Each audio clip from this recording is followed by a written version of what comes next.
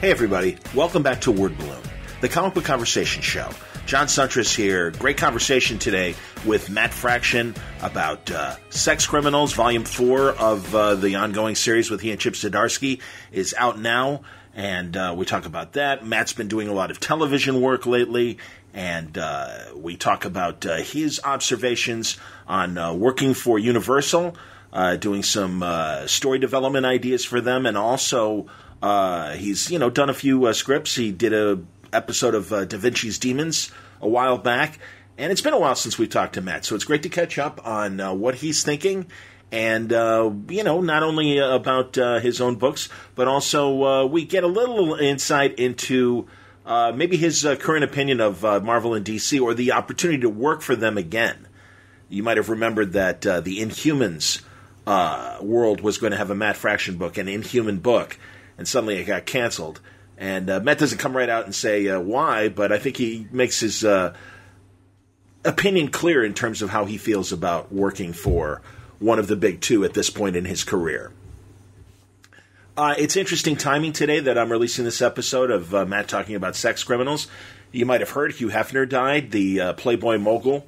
Look, I'm aware of where society's morals are today, and also the very fair point that in Hef's personal life, kind of icky, and an icky opinion towards women, again, in his personal life, a couple divorces, and sleeping around, and the whole thing with the weird girlfriends, and, whatever. I mean, but all that said, you cannot deny that Playboy represented a major cultural shift in our society, starting in the 50s, and continuing, I would say, as far as influence, through the early 2000s, when the internet kind of usurped the porn place on the magazine stand. And again, if you were a Playboy reader, you knew it was more than just pictures of naked women. There were incredible articles in there. I know it's cliche to say it, but it's true. And there was some real literary weight in Playboy. Both, for the fun stuff like serializing Ian Fleming and the James Bond books, to giving Alex Haley an early platform. The Playboy interview was always filled with really smart things. I am fascinated by the Playboy culture. I won't deny it. It was taboo reading when I was a little kid, and hit me at the right time that, when I was old enough, I did read the magazine. I'm always fascinated by where pop culture starts, and I think Hefner's business story is an amazing story. It is laid out in the Amazon Prime series called American Playboy, which is part documentary and part drama. I've talked about it because I've had Patty Farmer on, a Playboy historian that is in the midst of a 3-volume series of oral history conversations with people that made Playboy what it was. Playboy Swings was our first conversation in her first book about the clubs and his incredible influence on jazz. Playboy Laughs is the current book, and it talks about the clubs and the comedians that played there, groundbreaking things, black comedians finally allowed in white clubs, and integrating clubs. Hef was very responsible for that, making Dick Gregory's career, opening the door early for Bill Cosby, Richard Pryor, and others. And then the other half of Playboy Laughs is very much, I think, of interest to the Word Balloon listening audience, because it's all about the cartoons in Playboy, and him really extending a hand and a paycheck to some amazing Golden Age comic book creators. Jack Cole, Harvey Kurtzman, Will Elder, to name a few easily. And the book is just filled with a lot of anecdotes about these cartoonists that made their mark in Playboy magazine. So yeah, I can't deny it. I mean, again, he really created a social culture out of nothing. And it was a magazine that stood above Cavalier and some of the other magazines, Stag and things like that had come out in the 50s, and certainly even Penthouse, his great rivalry with Bob Guccione back in the 70s and 80s. Again, I find it interesting. I can't deny it. So, flawed man, but a pretty interesting media empire created from nothing. And from that, I always find it fascinating. Walt Disney, not the greatest guy in the world either, and I'm still fascinated by the Disney story as well. So, interesting timing. And I think, honestly, you can find a through line between Playboy magazine and sex criminals, to be honest. So it's great to have Matt on. We talk about a lot of beasts and have a lot of fun. It's been a long time since I've had a fireside conversation with Matt Fraction, and I'm really happy to welcome him back on today's Word Balloon. It's all brought to you by the League of Word Balloon listeners. Thank you, League, for your friendship and your support through Patreon. Don't forget, Word Balloon is free. It'll always be free. But if you want to help out the cause and think Word Balloon is helping and you appreciate what I'm trying to do with these conversations and think, it's worth supporting in a financial way, you can go to wordballoon.com and click on the Patreon ad there. Or you can go to patreon.com/wordballoon. And thank you very much. Is Word Balloon worth the price of a comic book each month? I think a lot of my output that I've been giving you lately might justify that. But if you can afford it and you think it's worth it, that's great. Thank you very much to the League of Word Balloon listeners. Your legion grows every day. Word Balloon is also brought to you by InStock Trades at InStockTrades.com. There's some really fun books that are available now on InStockTrades.com. Things like the Mighty Thor Omnibus hardcover Volume 3. This is the Kirby variant cover, but let's see, is it it's Stan Lee, Jack Kirby, John Buscema.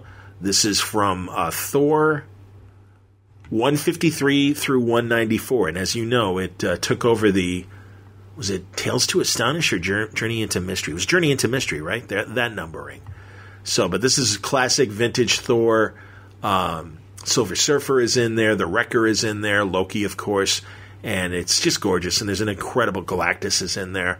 There's a wonderful Jack Kirby cover to this. So check it out. It's 50% off, $62.50.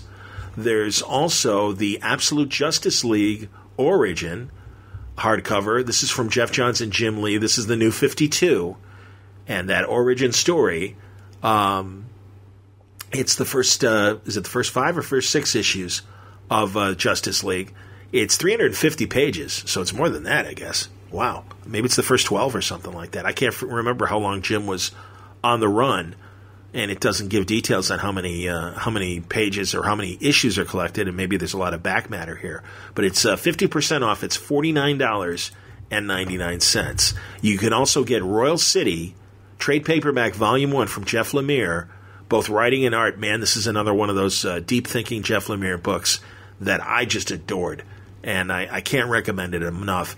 This first trade, it's 160 pages, 50% off. It's just $4.99, and so worth it. Such a wonderful story.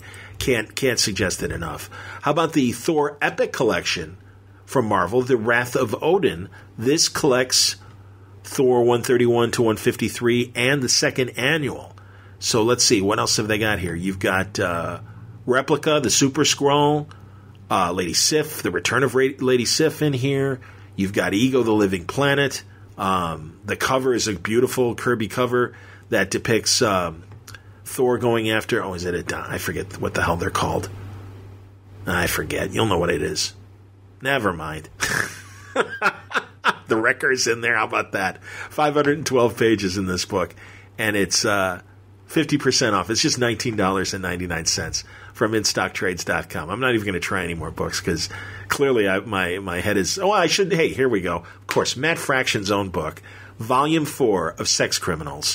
One of the main reasons why we're talking today. Him and Chip Zdarsky. This is Forgy. And this book is 42% off. It's $9.85. So there's another great book you can get from InStockTrades.com. Don't take my word for it. Check out the site. Great books, great prices. If your orders are $50 or more, you'll receive free shipping from our friends at InStockTrades.com. Without further ado, let me present to you this new fireside chat with Matt Fraction, now on Word Balloon. He's back. Man, it's been a long time since we've had a fireside chat, almost as long as the FDR administration has been out of office. But Matt Fraction, welcome back to Word Balloon. Hello, thank you for having me. It's an honor. I'm thrilled. Yes. It's almost Orson Welles. That was very good. I like that. Yeah, how you doing? All right, bud. No, doing all right. Biting my nails about the Cubs. We should get our baseball talk out of the way right up top. Oh, yeah, no, totally. But it's a good weekend with St. Louis. Ha, so good. Yeah, it's cool how our magic number dropped and theirs increased. Indeed. It's cool. Those pesky Brewers, though. Yeah, man, Brew Crew, never count them out. Honestly, though, after last year, this is fine. And maybe I'm that kind of conditioned, beaten dog of a Cub fan where I'm like, this is lovely. Whatever happens is great. And listen, my line has always been like a single game in October is great. Yep. 2 years back, had we lost to the Pirates, by all means, we should have. It still would have been great. We got one more game than the Cardinals, and that's all that matters. Yep. Just do we have one more game? Just give me one. Let's push it as long as possible. Give me just as much of a season as I can get. That's all I ever want. And then we have a race. Like we're sort of like the only competitive division in baseball. Yeah. It's pretty great. Well, and interesting to watch the Dodgers stumble. I mean, obviously having such a nice conference that they can, but isn't that interesting? And what will that mean in the postseason? And, anything's kind of possible if you can get past that first series. Who knows? Oh, God, I had a dream that I saw Vin Scully. And I go, Vin, if the Dodgers make it, are you coming back? And he goes, we'll see. It was great on MLB Network watching Dodger games because they're on whatever Fakakta cable network deal, and I know that it pisses off like the majority of Los Angelinos that they can't watch it on whatever special cable network they're on, but they throw them on MLB. So it was such a pleasure in that last season hearing him call games, and he's the man. He went out on top. Man, I would listen to him. I'm not even a Dodgers fan. I listened to him. I was a Vin Scully fan. I'm the same way, man. No, exactly. Have you read, I'm reasonably certain we've talked about this before, but it's been years. There was a great baseball omnibus collection of articles and essays over the years, and they had the last inning or half inning of Sandy Koufax's perfect game called by Scully, and they just transcribed what he wrote and what he said, and it read beautifully. Oh, that's fantastic! I don't. I wonder if that's the Roger Angel book.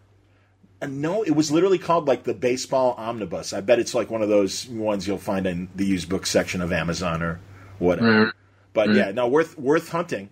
But yeah, it was just fantastic, and yeah, he was great. I never got a chance to talk to him when in my sports radio years. Did talk to Ernie Harwell, the great Tiger announcer. And he was, and Harry Callis, and we used to make Harry Callis say Mickey Morandini, and that was fun for us. But anyway, all right. It was a thing. The Yankee guy, Mel Allen. Yeah, that Jeter kept using his recording after he. Derek, Jeter.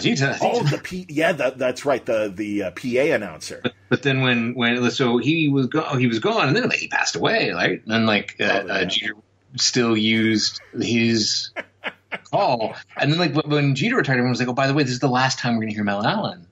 Oh man, it isn't Mel Allen. Just because I know Yankee fans right now are yelling at the podcast, going, "No, it's not Mel Allen, dumbass." No, Mel was the play-by-play guy they used to do This Week in Baseball.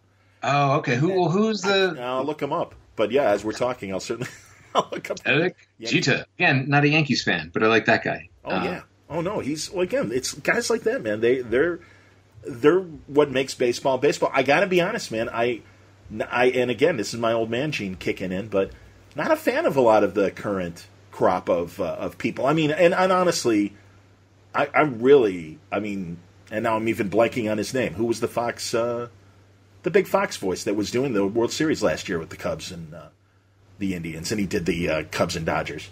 Oh, that was Seth MacFarlane of TV's The Family Guy, and of the Orville. Currently. He's a big Fox superstar. I couldn't think of Joe Buck's name. Joe Buck, yeah. Yeah, I mean, I just don't like to say it out loud. It's like Bill Juice. You say it 3 times, he shows up and lectures you on things. Well, I'm like a pendulum with that guy because there are times that, like when Artie Lang went nuts on his HBO show, he was Joe Buck was very classy about it. Like, hey man, Artie's a dirty comic. What did you expect? I didn't take any offense, whatever. And I mean, because it was quite the topic, obviously, that week on sports radio. And so I thought that was cool. But then, yeah, man, I don't know. During that Cub Dodger series. I'm like, shut up, man. His old man was the Cardinals guy, right? Joe Buck. Yes, that's right. How are you? And we'll see you tomorrow night, right? The legendary. It just felt like, hey, you know who grew up hating the Chicago Cubs is Joe Buck. My son. Give him a job. Yeah. That's all, and it just radiated in waves. It got to a point where like I would have to listen to the game as it was being called on the radio and watch it just because I hated the Fox crew. I agree. Bob Shepard, by the way, the PA announcer, the classic man, and he passed away in 2010, July 11th. Dalek Jeter. That's good. In fact, for a while, my fantasy baseball team once upon a time was Dalek Jeter in tribute to the great Debbie Allen, the voice of the Yankees, Debbie Allen. Exterminate. That would be fantastic. Oh man! All right, we got our baseball fix in. So sex criminals, man. 20 issues in. Big. Is that the craziest fucking thing you ever heard? Yeah, I was just talking about it with Chipper. So that yeah. I honestly, forgive me, but I knew if I had the comedy team together, we'd get nowhere. And and there's plenty to talk about with both of you. So thank you for doing the individual. Well, we've actually never met, so this is probably for the best. Right. I would hate to break our streak. I feel like if we ever get to know each other, just the chemistry will change. So and he told me that you guys, as far as the big story goes, you're about 2/3 of the way through. Yeah, I think if you're reading the book, I think if you're caught up with us, I think it's pretty clear. This is the second act break. Mm-hmm. This is as dark as it's going to get. Our leads break up. Yeah. It's sort of the worst case scenario for a sex comic or a love comic for that matter. We gotta see what happens. Yeah. How we get them back together, where they go from here. Wow, that's cool. Well, and this has been the standard question for creator-owned books. How long do you go? You want to tell a long story, and we all appreciate that. But there are times. And I think further along than, say, 30 issues, where sometimes you look up and go, okay, we're on issue 48, and we're in the middle of another arc. Like, hey, I like the book, but really, like, how long are we going to go? Because there is so much competition on the shelf, mm-hmm. and a lot of great books are coming out. And, as I forget who's saying, how do you keep it? James Ingram, I believe. How do you keep the music playing? Yeah, I think there's a sweet spot for everything, depending on what the car is, what's the vehicle, how many years and how many miles can you get out of this thing before it starts to try everyone's patience. And I think a lot of that is kind of dependent on premise. A lot of it's kind of dependent on the world. And we're really telling the story of John and Susie. Mm-hmm. And it's after a while, it's going to, it was never really about the bank, right? Sure. So yeah. Okay. I also, not that we're done with the bank, but like there's a terminus point to that, I mean, there's a point where yes, it's all bubbling. It's all building to a head.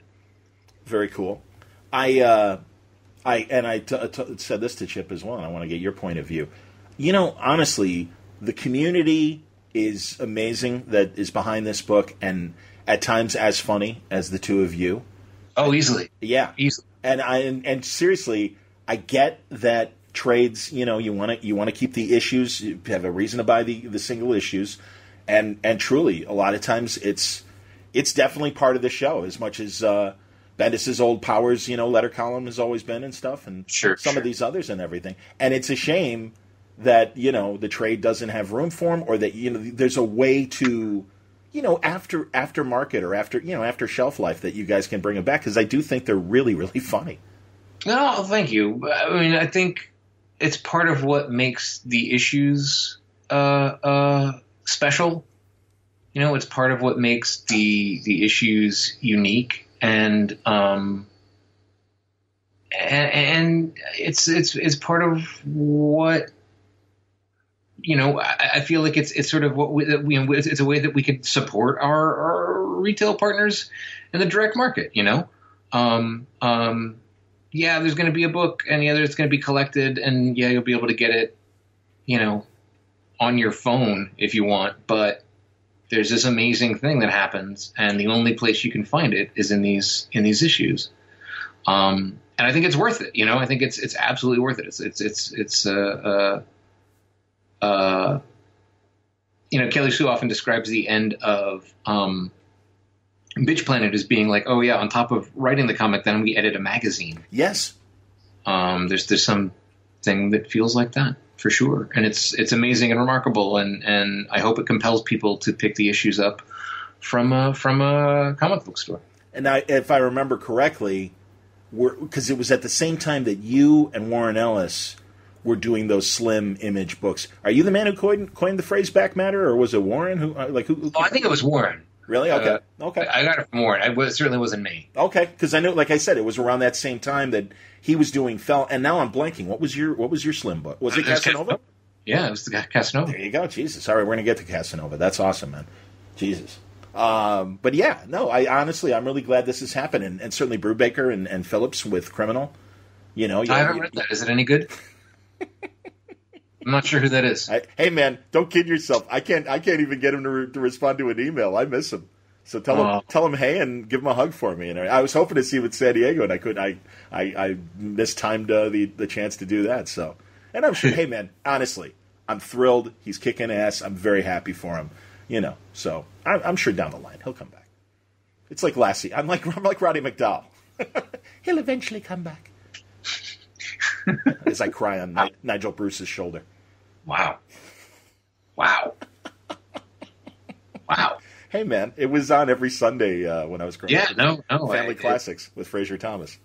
But no, it's well, that's good. And yes, it's a huge reason to not wait for the trades. And obviously, again, both of you guys having such wonderful success and everything. I mean, yeah, there was some delays obviously through this arc, and so sometimes it is hard to wait for an issue. Although we were there, the last issue I think was 6 weeks, but other than that, we shipped on time. It was a wait to actually we didn't publish until we could be every 4 weeks. I see. So it was like we never stopped working on it, but we didn't ship until we had like literally 3 in the can and 4 was halfway done. So for what it's worth, which I mention only because we fucking busted our asses to do it. No, and I am. But I will never be dark that long again. It was stupid. It was a dumb idea, and we let ourselves think that it was a good idea, and it was. Has it impacted? I mean, our sales. Obviously, sales are still good and everything, and it's Yeah. I mean, that's kind of the amazing thing. There's natural attrition, but it's still, terrific. Good deal. Hey, man, we had to wait for Planetary. We had to wait for other books in the day. So, I mean, it's one of those things where we wanted to try and please everyone, and there's just no way to do it. What's important to us in the long run is to make the best book possible, because it's going to be collected, and the collections will sell forever. In theory, and you're not going to get a book that would sell forever in theory or in practice if you're cranking it out. There's a reason why it's not a Marvel book. Sure.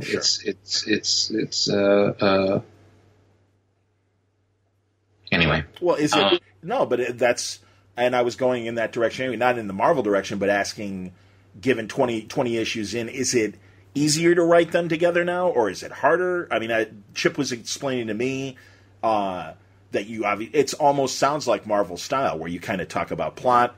He puts something together. He said he waits, and shows it to you at the last possible minute when everything is kind of done, and then you do kind of a dialogue tweak if you need it. No. I mean, I still write a full a full script. Okay. And it's a super detailed, Okay. But no, we sort of, Chip, I try to wait as long as possible because I want to absorb it all and laugh. And then I kind of will rewrite around what, the kind of amazing stuff that Chip has created. And, we sort of, so there is back and forth to an extent, mm-hmm. but it's always, with the intent of building on what the other's done. But no, it remains a, brutal pain in the ass to write every single month. Okay. And knowing where it's going doesn't make it easier? Not really. Okay, because obviously those are the broad strokes, I guess. Yeah, and I'll know it's like I can tell when I've used this metaphor before, I apologize, but it's like you have a bunch of ingredients sitting on your kitchen counter, and I look at it and I can tell I have the right stuff to make a cake. Mm-hmm. You got eggs, you got milk, butter, sugar, flour, some other stuff. I don't know, vanilla. And I'm like, all right, I can turn this into a cake. I know what this is. This is cake stuff. And then there's times where I know there's something missing. I don't know what it is, but I know I don't have enough stuff for a cake. I have, I need eggs or whatever. I might not know that it's eggs, and I got to figure it out. Like, what am I missing? What isn't here? Fair enough. All right. As always, the answer is eggs. So when is 21? Now that the trade is out, not to rush you. January, I think, or January or February. I think it's January. Okay, I believe that's what Chip said as well. Yeah. All right. Very good. He finished the black and white today, so cool. That's awesome. No, and honestly, I'm really happy for him too that this has resulted in a lot more interest in his writing, and he's he gets to play in the sandbox now and play with the toys. So that's cool. The whole world is falling in love with my chum. It's great. Yeah, man. Absolutely. That's hilarious. Did you guys did he told me about the Rose City panel. Oh, yeah? What did we do? I don't remember. He said that's hilarious because it was only like a week or so ago, and believe me, I understand, and it is that kind of life. I get it. Well, here's the thing: there was a span of 14 days where I was at a convention for 8 of them. Ooh. And then 6 days later had a Viking-themed birthday party for a group of 10-year-olds. I don't remember my middle name right now. I understand, buddy. It's all right. What the fuck did we do at Rose City? I guess he was late, and you had like the room completely like silent or whatever. He wasn't even late. That was the funny part. He was going to the bathroom, and I was early. And I just asked everyone to please be completely silent. And we just sort of sat there in stony silence until he arrived. It was really funny. Was everyone scowling as he walked in? I think it was. The funny thing is that he kind of like just walked in and sat down in the audience. Maybe assuming another panel was going on. Yeah, you know what I mean? Like it was just like, oh, what is this one about? That's excellent, man. Son of a bitch. Too goddamn funny. Well, that's cool. And that's why, another reason why, like I said, I didn't want to have you guys at the same time was I'm like, all right, we did that for Cincinnati, and people got that, so that was cool. And it was good. And everyone was live and funny and happy, so that was a fun pod. So, yeah. Excellent. Hopefully this one will also be fun. But, let's just talk about baseball more. People love that. Can we go through the Rocky Calavito story, please? Wow. Rocky Calavito, deep cuts, deep Calavito. Exactly. As a musicologist, I understand exactly. I figured you'd appreciate that. I swear, I spent 16 years doing sports in broadcasting. Yeah. The only thing I would be interested in doing again would be like Rocky. Well, Rocky Calavito, exactly. Literally Rocky Calavito. No, sports history. Right. Because honestly, I'm thrilled for the Cubs. The Bears. What are you going to do? Oh well. But yeah, I don't know, man. I don't. After 16 years of it, like having to do it every day, and I know people are like, "Fuck you, we work for a living," please, you should thank your stars. And I do. It was a fun time. But yeah, I'm like, yeah, that's enough. Because it does. It gets to be like the same. Because seasons are the same. It's different guys, but it's the same problems. Yeah, and after a while, you're clearly not talking about anything. Yes. You're just like, oh, we got to fill hours, guys. All right, well, here a comedian said something on a show, and that is an issue we're going to talk about. July, in as far as in the that time of the year, July is always the tough month. And then if you're not in a hot college basketball town, February. So those are like the two. And even in Chicago and being surrounded by a bunch of schools, even that is just too niche in terms of, well, all right, I've made the Northwestern fans happy for this last 20 minutes. Right. Not doing much for Illini right now while we're talking about Northwestern, but But anyway, so that's my sports thing. This is becoming more about me than you. I don't understand. And that's all right. You get it out. Just work through. You're like Bob Newhart. Can you help me out? I cry at night. Famed Chicago psychiatrist Bob Newhart. They just had the. You see the picture of Bob with his W flag? Yes, that was the best. That made me very happy. Oh, he came on our high school radio station when we were doing like a 48-hour marathon, and he called in, and he said, "I think that's great. You kids keep doing what you're doing." This is like in the early '80s or whatever. We're like, man, that's awesome. Bob Newhart called in. So no, he's a good Chicagoan, absolutely. I love that he was on Conan and they were breaking down the opening of the show when he's walking around and taking the L and everything, and it makes it makes no sense geographically, right? And it's very funny, and he really did break it down because of course he is from Chicago, so and Conan lived in Chicago, so he knew what he was talking about too. It was very, very funny. So, and I don't know if you know this little trivia, I put it out there on my Facebook feed and Twitter. My stepmother. I don't know what either of those things are. My stepmother is in the opening of the Bob Newhart credits. Wow. She is right behind Bob. Bob is holding his hat. It's when he comes out of the building and it says the Bob Newhart. Is she the crazy lady with the hammer? She is, but not in that scene. Wow. Yeah, you can literally see her on the left of the screen, and she like comes through the door, and the producers called and said, or mailed, wrote her a letter and said, okay, you're in the shot. We will pay you, a few $100 or whatever it was. But, either the choice is we blur you out or we'll give you some money, but you're not getting royalties, obviously. But you're going to be on every week. And she's like, I'll take the money. Sweet. So now she's part of TV history. She's like that old lady that's looking at Mary Tyler Moore when she throws. Yeah. I read an article about her once. I'd be happy to write a scathing article about my stepmother. Like my Nana gave Mary Tyler Moore the stink eye. See, I should do that. That might make me some money, actually. So I'll have to keep that in the back pocket. There you go. Dibs. All right, let's move on. Let's move on to Odyssey. So, how's that going, man? Oh, it's Christian is doing Black Bolt at Marvel right now. Yes. So Odyssey is kind of on hold. Yeah, I think there's a thing we want to do that's a little more self-contained. I think that we might try and do before we get back to Volume 2 of Odyssey. Okay. Basically, if Christian and I, tried to do a Miyazaki story. Interesting. Yeah, which, if an Odyssey was supposed to do, Wonder Woman and Barbarella for kids, so who knows what the fuck it's going to look like or what it's going to end up being, but we got an idea. We're sort of, I think, heading towards, and it might be nice to do something a little shorter and a little less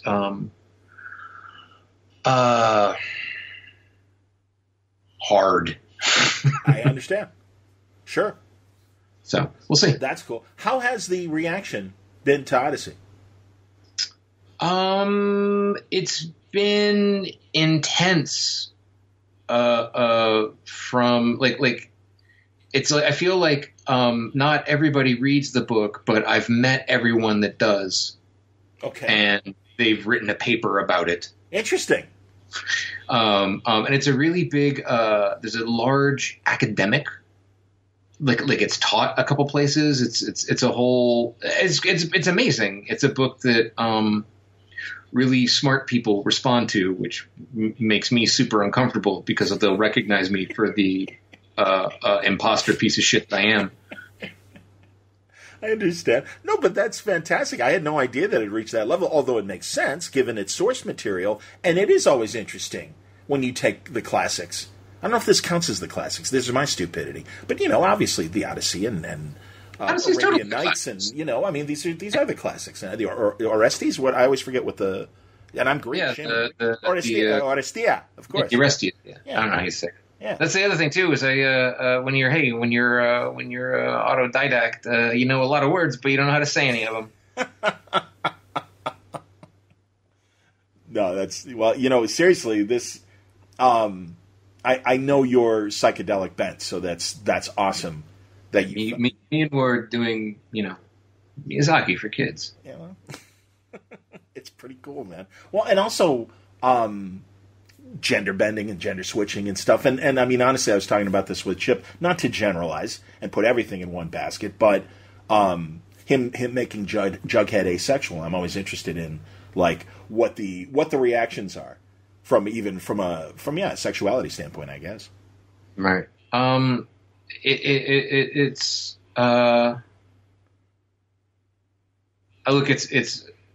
humbling and flattering. It's amazing enough to think that someone's going to read the stuff you write, but when somebody identifies with it, I saw someone talking to me and Chip at Rose City, and they said to him that it wasn't until Jughead that they knew the word asexual, and when they read the word, they knew what they were. Wow. Yeah. And like that's pretty profound, man. Sure, no question. Well, and again, this is really an interesting time, and I'm glad that, especially creator-owned books. I really think creator-owned books can do it easier than the mainstream, and maybe this is just an old reflex and conditioning as a white male, and being surrounded by that stuff. But and not to let them off the hook, but I really do think it's harder for them. Because they are, I use this analogy a lot, and I said this to Chip, but I'll see what your reaction is. It's like, it's McDonald's, it's Burger King. That's what DC and Marvel are. And I think it's good that they allow experimentation when they do, but I also know that there's a very, that they want to try and serve everyone again, and that's why I make the McDonald's analogy and the over, 10 billion hamburgers sold. That's the business that they're in, and it's important to reflect the world around them and stuff. But I think it is harder for them because there are still people that have hang-ups. I don't think it's hard. I think it's a matter of corporate willpower, and it is not in the best short-term interest of shareholders to change things. Yeah. Because change is unpredictable and chaotic and doesn't yield profit. Right. Quarterly profits. Absolutely, man. These are people in a quarterly profit business. Yeah. And that is the beginning and the end of all things. I hear you, man. Well, and now that it's been a few years, is it, how is it creatively now not having to play in the sandbox? Oh, it's great. I do whatever the fuck I want whenever the fuck I do it. It's amazing. Do you have an editor that you trust beyond spell check and everything that is really like a good story kind of editor person? Who is it, if you don't mind me asking? Well, I Lauren Sankovic. God bless her, absolutely. Don't do so much story stuff, but it's just she's a pair of eyes. But really, I rely on my collaborators. Okay. And my own kind of instinct, but at the end of the day, it's Listen, the cool thing about being a pirate ship is it's a fucking pirate ship. No, I hear you, man. But also, yeah, I just, like Chip, and again, I think it was more in terms of his Marvel people. But I asked this of all the, that he was saying that, he's got a good story people that are really helping him, obviously, from the Marvel standpoint and everything. And I hear what you're saying, because again, obviously Chip and Christian are good storytellers in their own right, obviously. So, but yeah, I just wonder sometimes if, a third voice or, somebody outside of the circle, will give that spin. Because I do think some creator books suffer from that kind of editorial help. And I'm not seeing any suffering, but I'm just asking if you have somebody like that. Yeah, I mean, I'll have... It sort of depends on what the issue is. And I don't mean like the issue that I'm writing, but I mean it's sort of like I will tend to maybe discuss individual scenes or whatever if I have a. But no, for the most part, it's really a thing that I push myself through and talk to my collaborators about, if anything. Chip is my ideal reader on sex criminals, and my scripts are all very what's it called? Epistological. I'm looking that it's up. like letters. It's like they're very long letters that I write to them. I'm looking that up. Hold on. Epistological. This is great. This is great radio. That's why it's let's listen to John look something up. This is my pirate podcast, exactly. I don't even know. Epistological.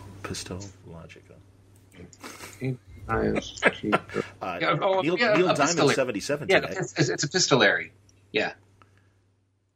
So it's epistolary rather than epistological. Right. But I suppose epistological would be, yes, epistolary. All right. My scripts are very lettery. My scripts are very like letters to somebody. All right. Oh, there it is. Bam! People invent new words all the time, but which ones actually make it? Here, it's from the Free Dictionary. Where the hell is it? It's an adjective, yes. Having the characteristics of an epistle. Yeah. Good doy. Damn it. A letter, especially a formal one. You got Free Dictionary. That'd be great. It's just every Free Dictionary and entry is like thing that refers to another thing. Exactly. It's like, you're not helping me with my SATs, man. Yeah. Well, all right, now that's another thing I don't miss about the internet is when kids would write me basically asking to do their term papers for them.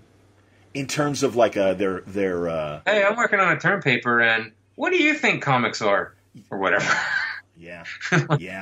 I'm supposed to interview 3 people, so tell me what are comics and how did you start to write them? How about the news blog interviewers, the comic news blogs that are like, and they give you the questionnaire, and it's like, honestly, and believe me, I say, I'm sorry, can we do a phone interview and you can, I don't know, transcribe what I say rather than me write your article for you? No, because it's the best. Listen, the best thing about the heartache that was Inhuman was that I stopped doing interviews because I couldn't do interviews about Inhuman because I knew it wasn't happening. And when you stop responding to those emails, those places stop talking to you, and it's great. I don't have to say no anymore because I'm not asked. Well, I am glad that you'll just have to Bing it yourself. I'm glad you've come back so we could have this conversation. You always. Well, truly, you're a good man. It's true. I'm the best. You're one of the best. I think so. No.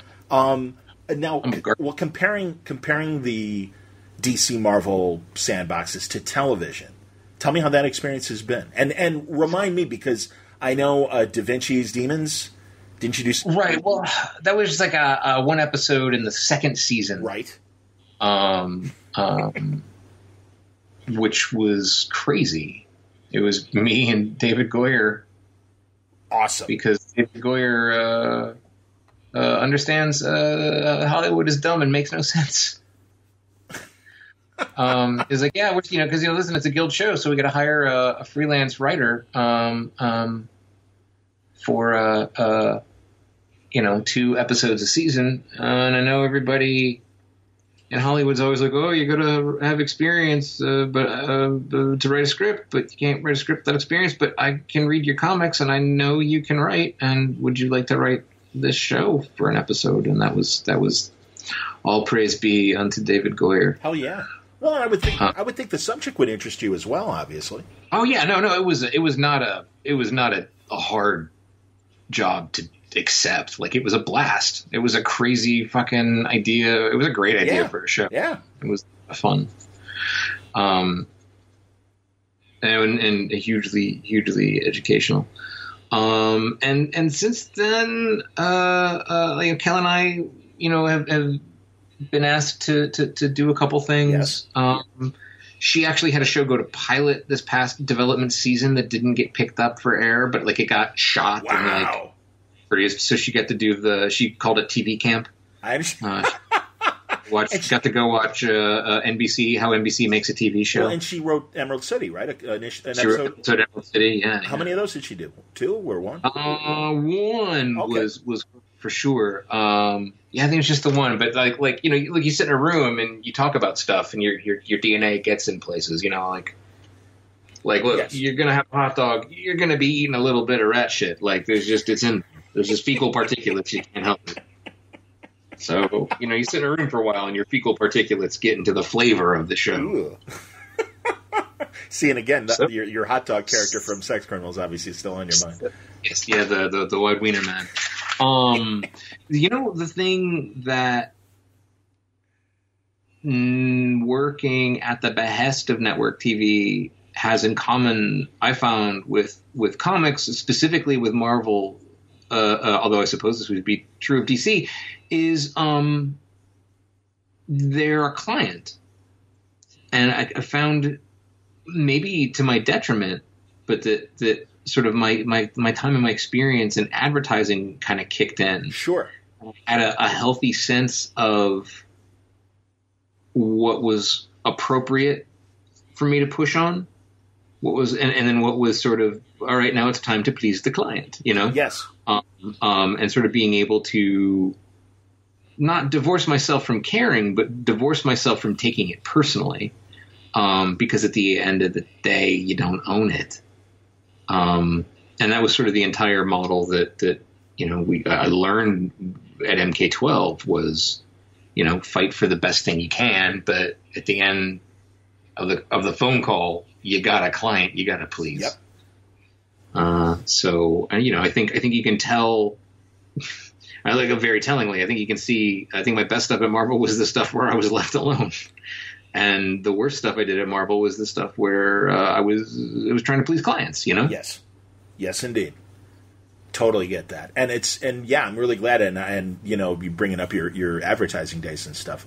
No, that makes a lot of sense. The stuff that you're, and I'm sure that there's a whirlwind of NDAs right now, but you are still developing some things for Universal, right?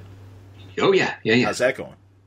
Same thing? Is this, or was that the previous experience of like Da Vinci and things like that, or are you describing your current situation? Well, it's been both. We've been brought in on stuff that we didn't create, but were sort of asked to pitch on. Okay.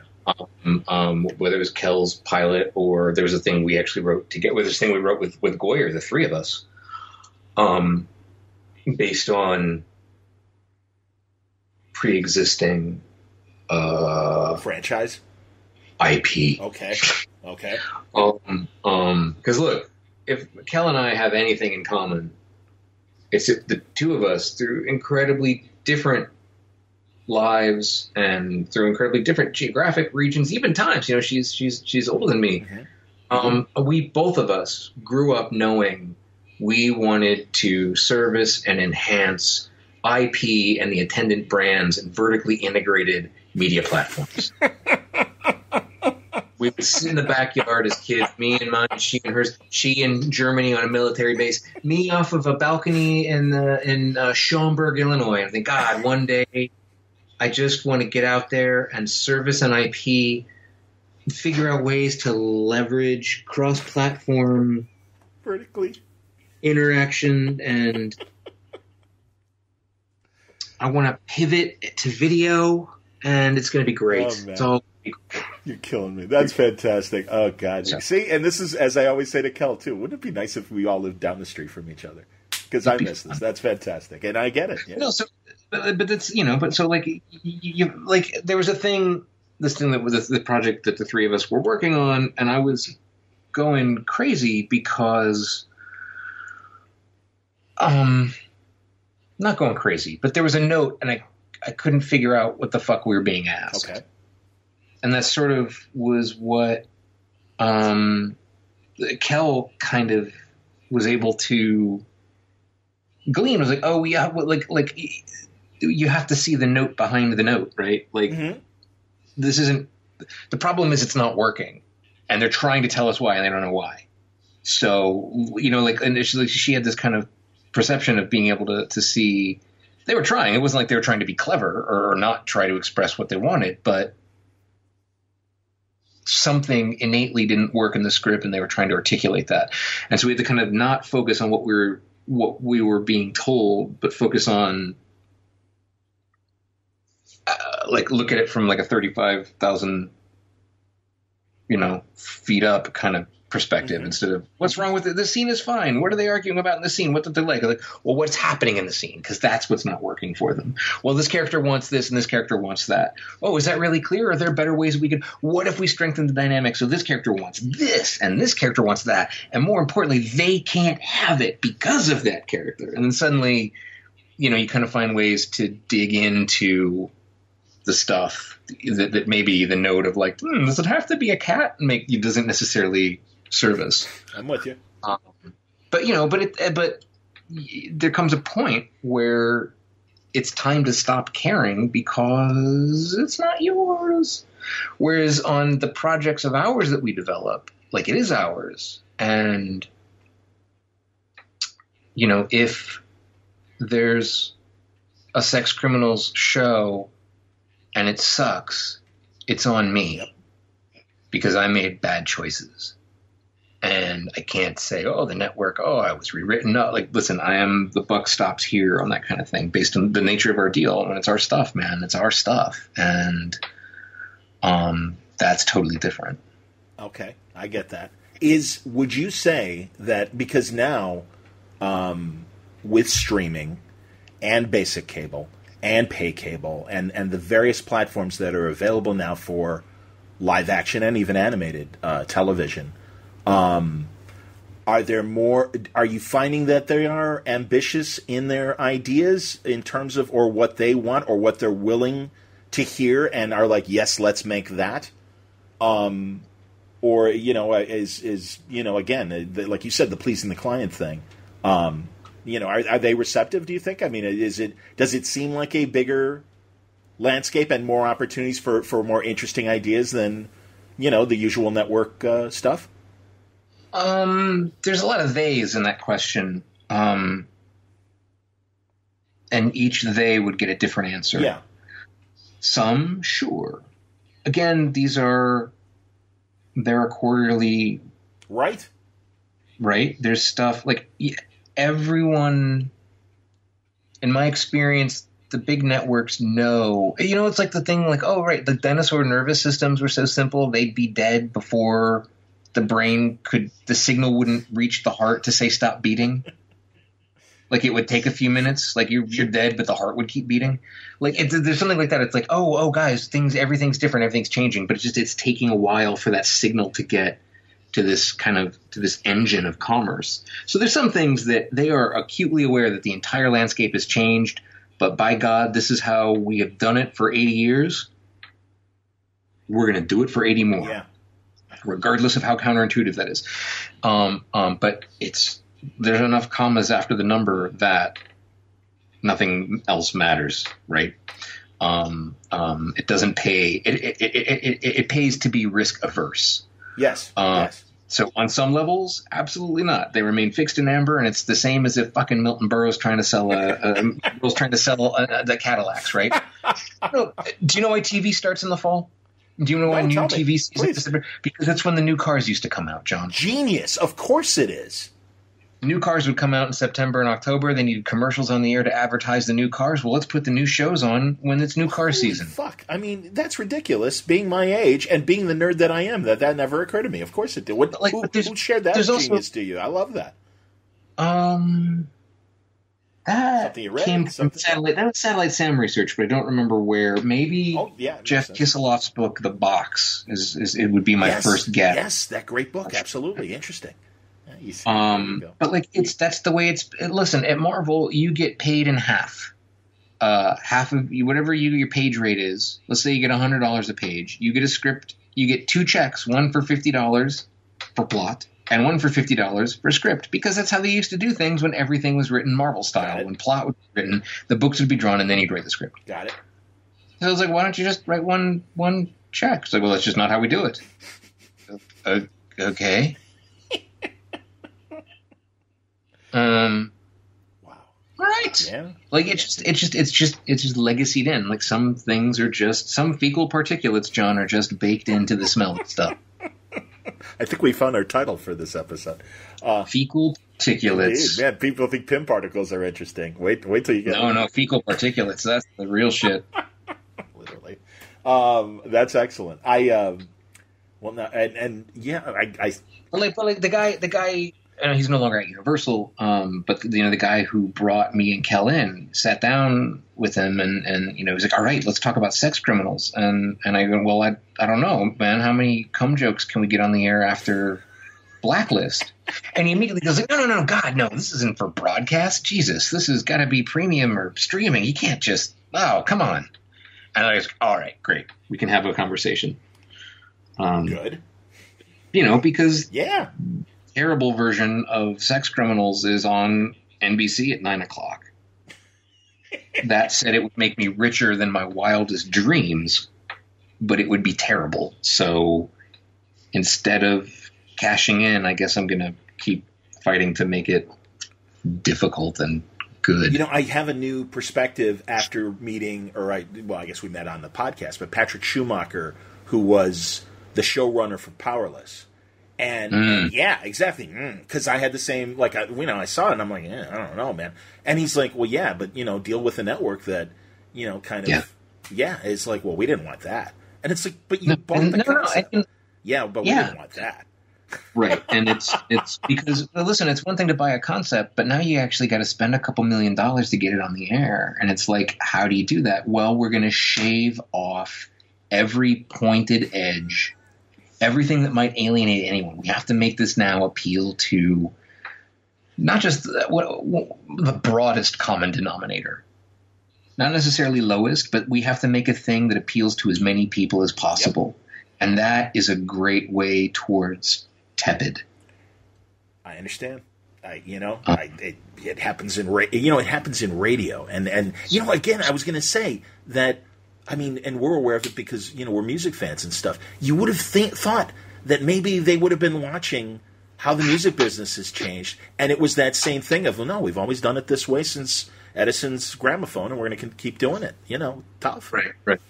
And it's like, all right, it's kind of changing out there. There's this thing called Pitchfork, and it seems to be breaking music a lot faster than we used to. But, there's a thing where... trying to think if I can tell this story. Nobody wants to say no to the next Mad Men or Walking Dead or Sopranos. Yes. But all the usual suspects say no to Mad Men, Walking Dead, and Sopranos. I hear you. The Orville. I got to tell you, I watched the second episode, the Seth MacFarlane parody, and I like it. I like it enough, and I think it's going in the right direction. And also with the usual shaving off the sharp edges of anything interesting, and as I understand it, he did kind of pitch it to the Star Trek people, and they're like, "No, of course not." And it's like, all right, you might want to reconsider. There was that thing called Galaxy Quest that was cute enough, I heard it was pitched as half an hour, and they were like, "We're not going to build you a ship for a half hour," so we had to turn it into an hour. That's even more interesting. Wow. I don't know if that's true, but it's that kind of cart before horse kind of. Yeah. Wait a second. This guy that's made us literally billions of dollars for the last 20 years wants us to spend $800,000 on a set? Yeah, easy there, pal. God, Matt Groening. I mean, I'm sure has the war stories even worse. I mean, and add another 20 years or whatever, another 10 years, I guess. But well, look, it's telling that Matt Groening's next show isn't on fucking Fox. Amen. There you go. I know, it's fascinating, man. I'm telling you, it's really, honestly, as a spectator, I find this media age amazing. And I guess I'm not a spectator because I'm on the broadcast end of radio still, hanging onto the meteor as we orbit, and it's it's interesting. But again, that's why podcasting, man. Podcasting, what the fuck? We don't care. It's that's our creator-owned world. Yeah, exactly. And we love it, and that's great. We and don't have and are not serving a client and everything. So no, I get it, and no, I hope that the right lords of Universal are listening. Universal's fascinating, and that's a hell of a history. Oh my god! I'm sure you saw it, The Last Mogul. I saw I saw most of the pilot. Oh, it's not. Oh no, that's Last Tycoon, I believe, is what you're referring to on Amazon. Yeah. Okay. What's the Last Mogul? Last Mogul is, and by the way, I also saw the first episode of Last Tycoon. It looks really great, and I do intend to get back to the rest of it. I think it's an excellent series. But Last Mogul was a documentary about. Oh God, now I'm blanking. Lou Wasserman. Oh shit! Yeah. Okay. Yeah. No, I know my Lou Wasserman, but I haven't seen that. I'll check it out. It's fantastic, and it really does. Like from him being an office boy at MCA in the music world to becoming the head of Universal, and Universal for the audience, because you already know the story, and I'm sure I'm always fascinated if they, acknowledge their history, and I'm sure there is I know there's a Lou Wasserman building on the Universal lot and everything, but yeah, I mean, really. Like, Universal created the TV movie. They got so big in developing early television because they would package shows with, established stars. And Lou was an agent that became a producer, that became a studio mogul. And it got so bad that the FCC kind of made them, separate and be like, no, you either produce TV shows or you represent stars as agents. You can't do both. Right. And there are TV shows from the 50s and 60s that they were just shitting out that were of varying quality and stuff. But, I mean, God, no, like so much product on all three networks. It was insane. So, Universal is really interesting. And then, of course, my sweet spot, and you're a little younger, but I know you appreciate, all the bad fashions of the polyester detectives of the 70s, from Cannon to Mannix to Columbo. I love Columbo. Columbo's the exception, obviously. Yeah, it's amazing to watch that stuff now. Just the pacing is so slow. Like Columbo makes Twin Peaks: The Return look brisk. It literally. Now this shot is going to be 3.5 minutes long, and it's Peter Falk looking at a dead body on a beach, mumbling to himself. And he's going to ask a question, a guy's going to say a thing, and then he's going to repeat the thing, and the guy's going to confirm that that's what he said. And it's going to go on for 3 minutes. Yep. We going to move the camera? Fuck no, we are not. You put those sticks in the fucking sand, and you just roll it. And now let me say the body. The high tide was. You said high tide was 7:30. Yes, Detective Columbo. High tide was 7:30. High tide was 7:30. 7:30. It's 3 fucking minutes. It's amazing. See, my example is Greg Morris cracking his safe on Mission Impossible, which on Alias with Jennifer Garner, Sidney Bristow, it's like 5 seconds of click, click, open the door. And Barney is crouched over that safe with the Lalo Schifrin drums in the background for, they just keep cutting back to him. Okay, Barney's still cutting, Peter Lupus is making some phony move right now. Barney's still cracking the safe. 10 minutes later, he's still cracking the safe. I would murder to have a thumb drive as fast as any thumb drive on any television show at any time. I always think that, all right, and now the breathtaking copying the files montage. Just cut to Ethan Hunt, his feet up on a desk, fuck. It was on Her Majesty's Secret Service. Lazenby reading a Playboy while the safe cracking machine is working. That's how long it takes the machine to work. There you go. Exactly. But isn't it interesting the different techniques of surveillance or information gathering or whatever, the challenges now to the modern writer, and you try and look at that stuff to kind of maybe get ideas for moving the story along with an information drop or an exchange of information, or and now in the world of surveillance cameras and Google Maps and everything, it's and thumb drives, hacking and stuff like that. It's a different world. I think the problem is more in a world of Google Maps and thumb drives and cameras everywhere being used by lazy writers on television as like, enhance. Look, we've picked up this 72 DPI webcam has zoomed in perfectly to a license plate 40 yards away at night. Can you enhance that? Yes, I can. Yeah, it's sharpening. The image is resolving now. Like, that's the problem. Have you done jury duty in the last 10 years? I did jury duty on a murder it was either murder one or man one. Wow. And I did a fucking week, and literally the first day was them just telling us again and again, CSI is bullshit. What do the boys in the lab have, Jimmy? Yeah, well, let's see. The knife went through. No, it's all bullshit. They're like, no. Police work is hard, and it's boring, and there's a lot of paperwork and a lot of rules, and there's no magic enhanced zigzag bullshit we can do to get to the bottom of this. Now, let me explain it to you different. Shut up. It just kept going on, and oh my God. 1 week of jury duty. Yeah, that was the first day anyway. I understand, but no, that's interesting that you were on a jury and everything. And it's the thing, it's the CSI effect. Like, people believe, well, why don't they just enhance the audio and sharpen that? Doesn't exist. Well, he had a cell phone with him. Surely we can hack the memory of the cell phone to see what was recorded. No, that doesn't actually work, except on shows where people have no other ideas. That's fantastic. Oh my God. Terrible. But true. That's very good, man. Jesus. So I actually find myself drawn to writing, period, precisely because there's no there's not a cell phone. Like, look, watch All the President's Men. They could have had that shit wrapped up in 40 minutes. I have been watching All the President's Men lately.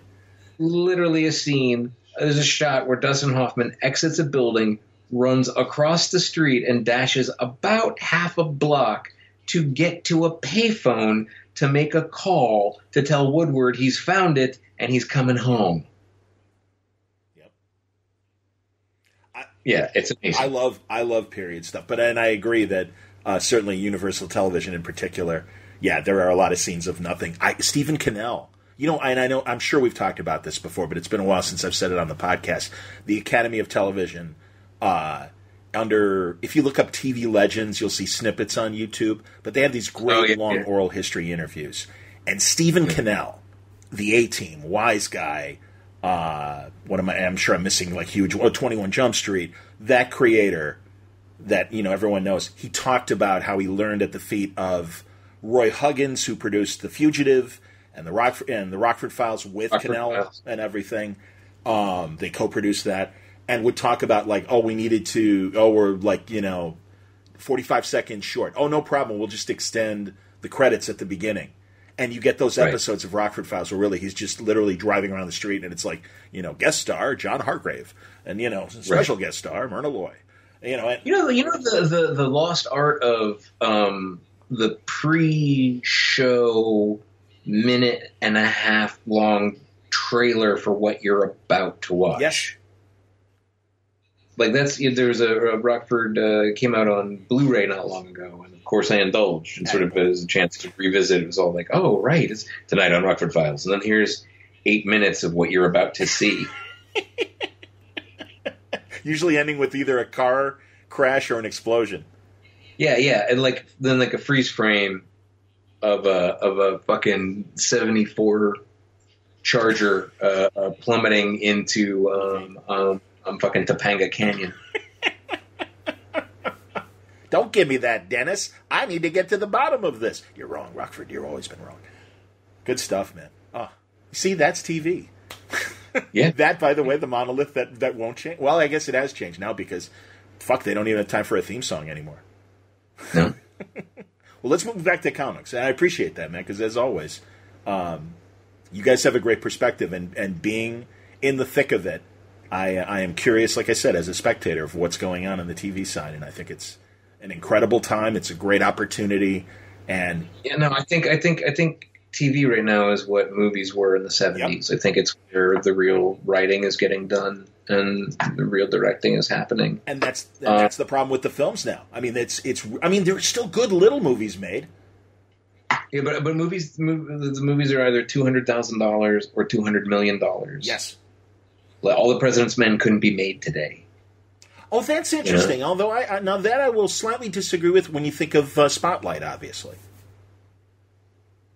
The budget on Spotlight, though, I gotta see. Bendis would know this off the top of his head. To break through and find an audience is hard, and thankfully it did. I bet it was 80. I bet it was 80 at least. With all the stars, I bet you're right. Yeah. Budget 200 estimated. Bullshit. They say it was a $200 million. No, budget 20. There's no way it was $20 million. Yeah, that seems cheap too. Fucking even still $20 million or $200 million. Totally. Oh no, I completely agree with you, man. Yeah. Well, Big Sick was a lot of fun this summer. Yeah, you know, and again, I think it's really interesting because there is that alt comedy, which obviously does dovetail into the nerd realm.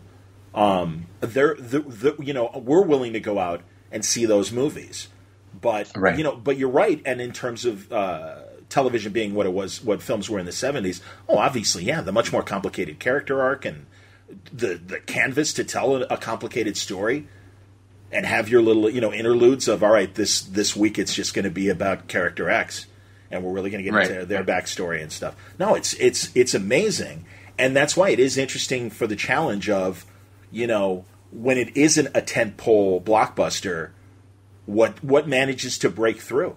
Because there's shitty Redbox movies that unfortunately it just didn't work or whatever. But there's good ones too that just they don't make it. My great example was Two Guns, years ago, and talking to Ross Ritchie from Boom and saying, "Shit, man, 20 years ago this would have been Lethal Weapon and been the hit of the summer."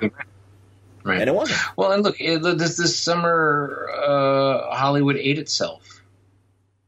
This summer, look at the box office was terrible, and look at the schedule going into the summer. It was insane. There was a $250 million movie opening every 8 days, and nothing is gonna stick. That's just an impossible environment to everyone. You get more and more like pre-awareness. Oh, people love Baywatch. Let's make a Baywatch movie. It's not quite how it works. Hey, people, you remember Night Court? People like Night Court, the movie. It's not going to work. Yeah, I'm with you, man. Well, and also some, franchises failed too, which, by the way, I don't need the 17th Pirates of the Caribbean. I wasn't crazy about the first one, but that's just me, And Transformers bombed, and the other one that I'm just like, really? Didn't we just have King Arthur within the last 10 years a couple times?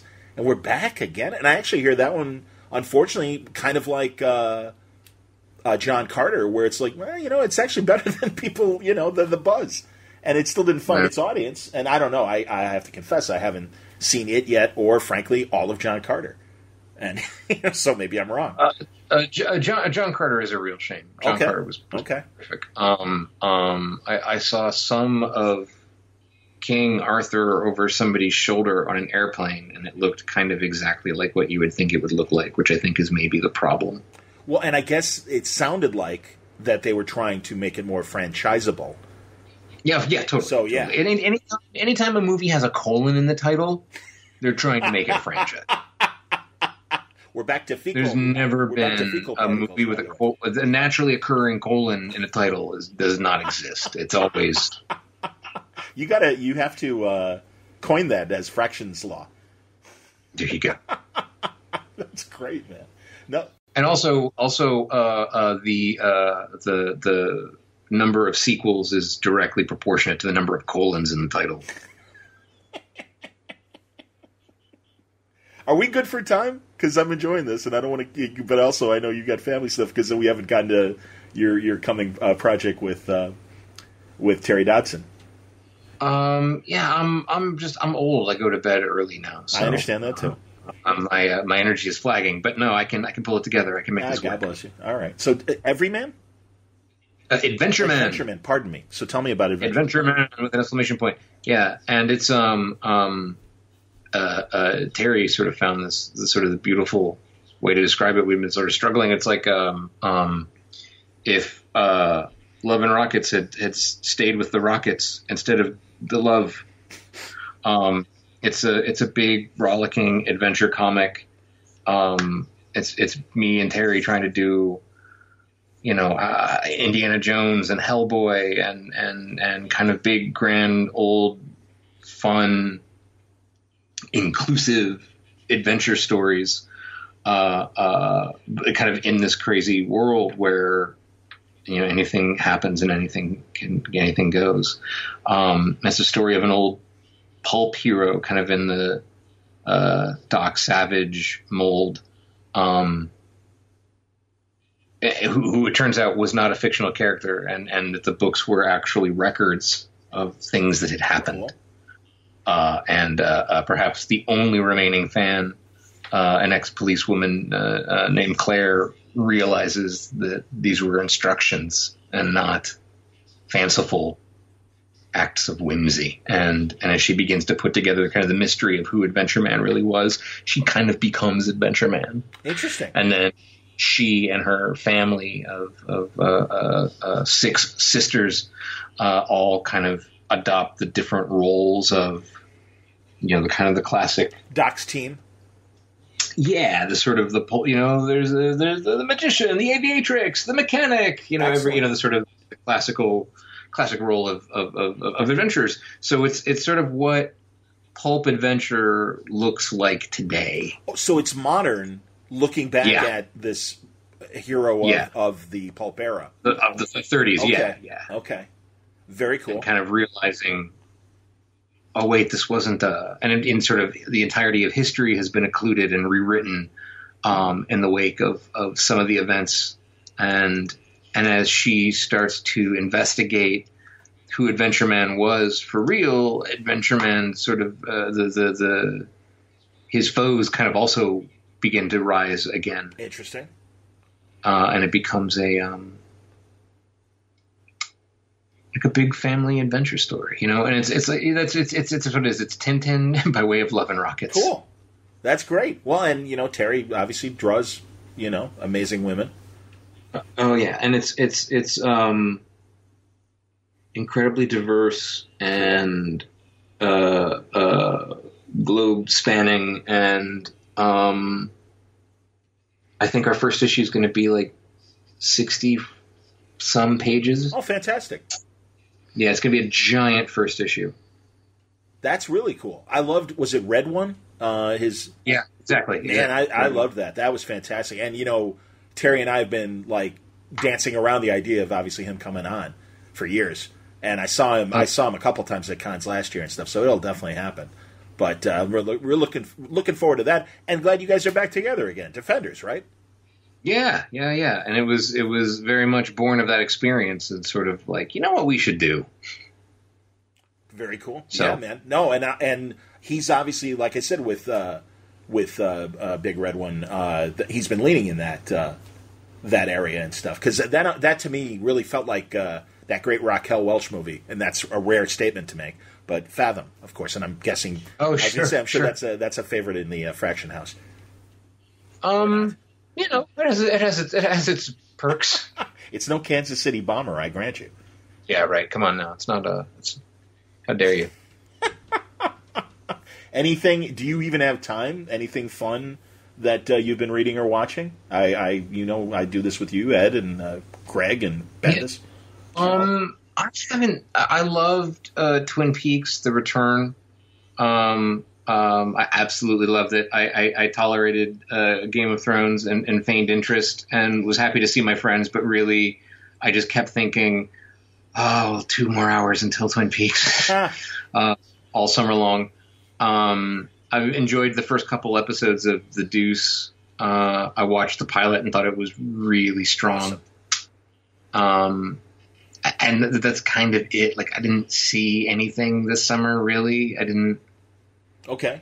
Yeah, no, man. It's I got I got 2 kids, and when I do read, it always tends to be.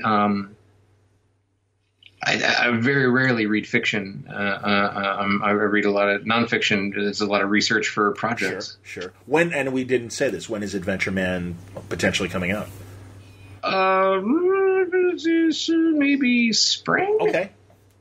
I don't know.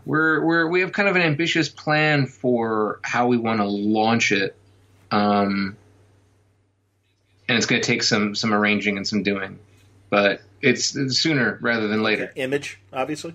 Yeah. Dude, awesome.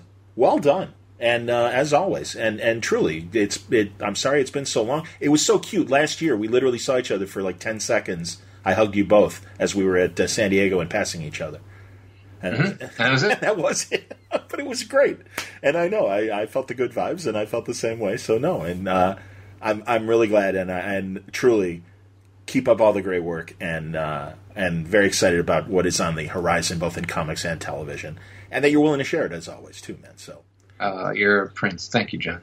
That's Matt Fraction. I hope you enjoyed today's conversation. And as I said, I hope to shorten the time between our next conversation. But always glad to pick Matt's brain, and I really always appreciate him speaking his mind and being very comfortable to do that here on Word Balloon. Hope you liked today's show. It was brought to you by the League of Word Balloon listeners. Again, if you'd like to help Word Balloon out through a subscription, a monthly subscription, it's not necessary, but if you think what I do is worth your time and a little bit of your money, I would appreciate it. Go to wordballoon.com, click on the Patreon ad, or go to patreon.com/wordballoon. Thank you, League of Word Balloon listeners. Word Balloon is also brought to you by InStock Trades at instocktrades.com. And among the books that you can get, how about Spider-Man 2099 from Peter David and Will Sliney? It's pretty cool. This is Volume 7, Back to Future Shock is what it's called. And it's 112 pages, 42% off, $10.43. You can get The End League, the library edition hardcover from Rick Remender and Eric Canetti. This is a wonderful dystopian... Matt Broom is your interior artist. Eric Canetti is your cover artist. Shame on me, and I apologize, Matt.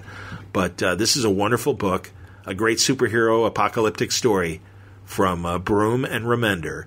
It's 42% off, $23.19 from InStock Trades. You can also get Batman meets Wonder Woman 77. Batman 66 meets Wonder Woman 77. This is a tremendous story from David Hahn as the artist, and, of course, my buddy Jeff Parker. Really fun, man, and also Mark Andreyko co-writing this book as well.